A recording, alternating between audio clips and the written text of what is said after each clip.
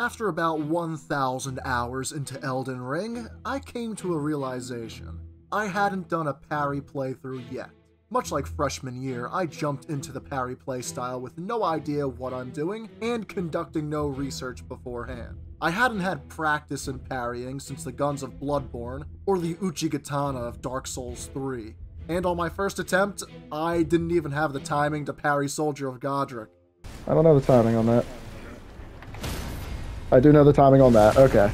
Easy game. However, if there was one thing going for me, it was my build.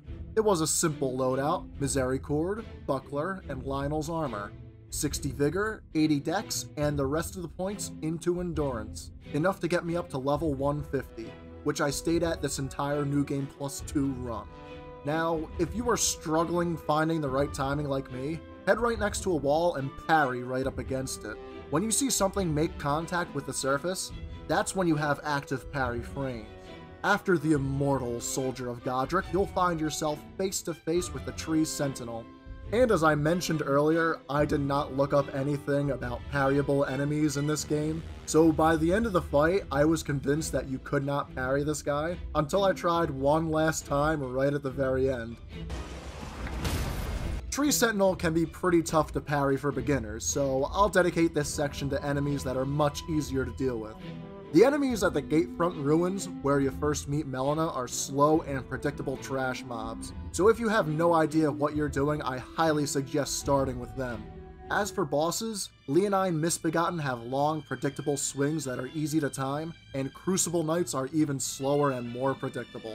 The fight at Redmane Castle is perfect practice to parry. The final good starter boss to practice on is Margit. He has a few swings that are easy to counter, especially that horizontal slash. Unfortunately for us, he will require 2 parries instead of 1 to get a riposte. He's the first of several enemies with this trait. For example, Blythe and the Baleful Shadow also require 2 parries for a riposte.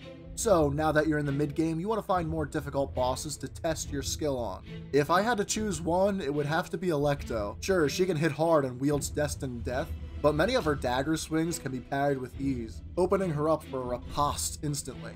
Nile and summons are also susceptible to this strategy.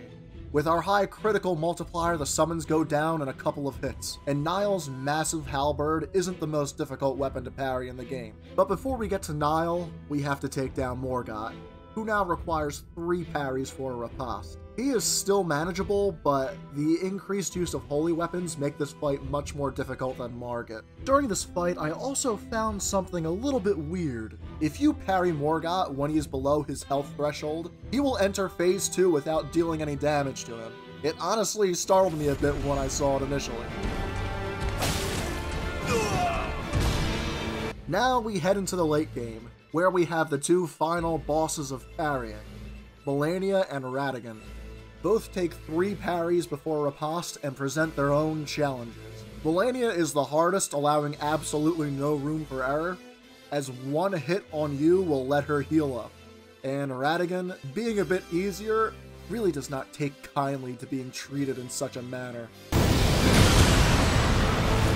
Well, now that I know that happens, I won't make the same mistake twice. After a long playthrough of experimenting with the parry, I hope you learn how to use this mechanic also, and go from this to something more like this.